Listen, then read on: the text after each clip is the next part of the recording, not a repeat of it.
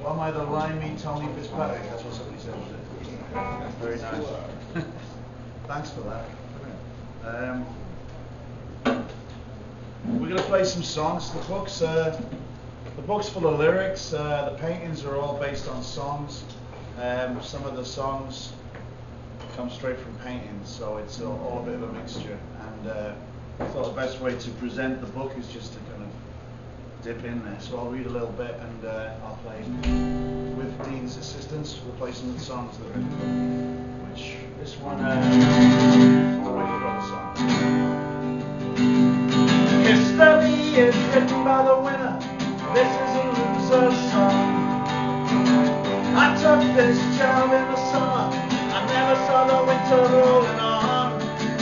I never thought it would end in a second. I'm burning out smoking rain. Expectations and ambition were just a rope around my neck. Broke my back to a crust. I saw my dreams die in the dust. Now I'm walking on hell's roof looking at the flowers. Walking on hell's roof looking at the flowers. All in bloom. Red, yellow, and blue. So sweet and true. There's nothing better to do. I'm not hiding, come and find me. What am I doing? There's no need to remind me. Walking on hell's roof, looking at the flowers. In the air to be in the miles per hour. Keeping out of reach of the higher power. Where the bees are buzzing in the April showers. Spoils belong to the victor. This is a consolation song. Your life is science fiction. In a flash, then you'll be gone. No more trials and no more troubles. Bad luck and bursting bubbles.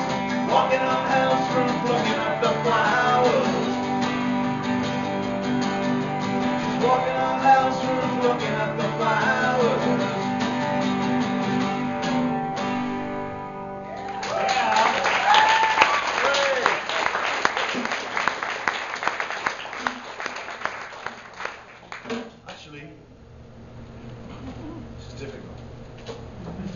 This one starts with a song and so goes up in a minute.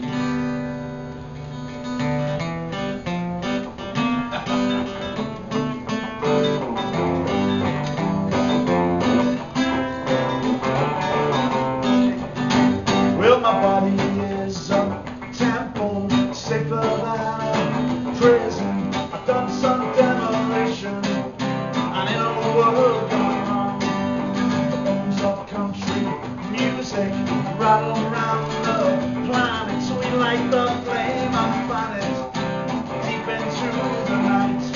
Where the city casts its shadow, we leave the straight and narrow. Tomorrow and forever seems so far away. Where the dance floor's overcrowded and the music's getting louder. People do some breathing while they're cheating death.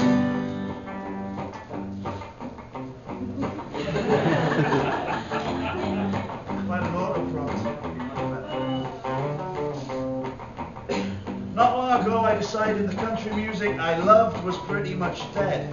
So I made some gravestones and took them to Nashville, hoping to piss people off. We got loads of press and the gallery pestered all the music row types to come on down and attend their own wake. One big label delighted us by asking to be removed from the mailing list. But the opening of the Death the Country Music Art Show was a bit of a disappointment. It was packed with industry insiders who guzzled the free wine and perused the stones approvingly. Anxious to know that I knew that they knew what I was on about. There I was calling them murderers, and they just whipped out their checkbooks. The following Monday morning, Mercury Records called and asked me to do the cover for a compilation of unreleased Hank Williams tracks. Zap! They Herbert accuses me again. Every man has his price, and that day mine was $6 grand. Oh, tonight the West is sleeping, the desert will be creeping inch by inch across the continent, and the bones of country music lie there in their caskets beneath the towers of Nashville in a deep black pool of neglect. So we cast our nets in the water, drag the pool and we caught them. We grind them up and we snort them deep into the night, and we spilled some blood on the ashes of the bones of the drums and the caches, skulls in fossil ashes, ghost riders in the sky. O'Neill.